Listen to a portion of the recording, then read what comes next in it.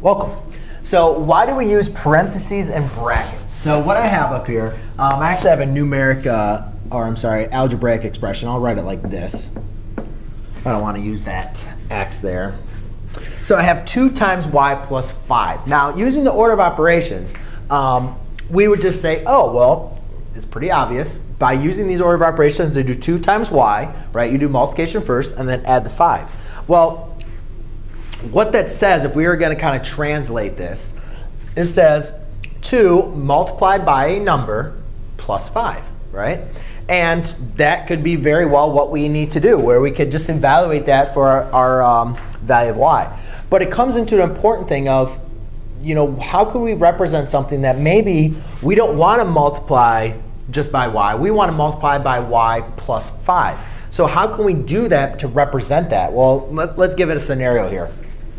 Let's say you're about to work at a job, and your dad says that, hey, they will double how much money you make during for that day. Let's say you have to work outside for them or something.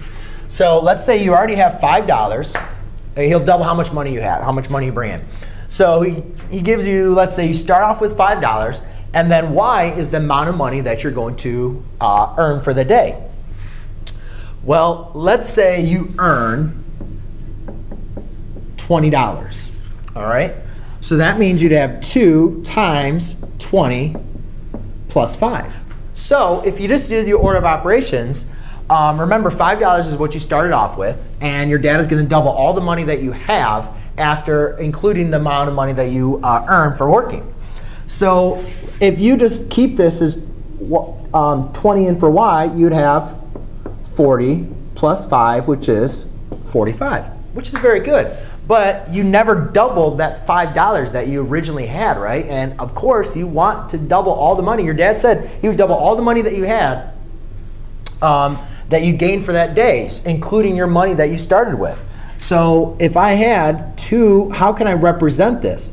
So instead of saying 2 times y plus 5, what I can use is a parentheses. So what the parentheses allow me to do is now I'm going to say I'm going to double everything inside of here. So I'm going to kind of bypass, not really bypass, but bypass the order of operations where we say we have to do multiplication and division before we do addition and subtraction. Order of operations allows us to kind of jump ahead and to do an operation that we wouldn't do before it. So therefore I have y plus 5. So there, to do this, I do 20 plus 5. 2 times 25, which equals 50.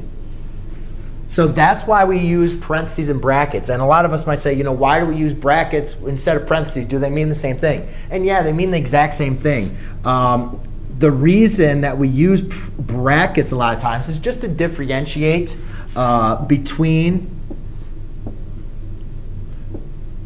the parentheses.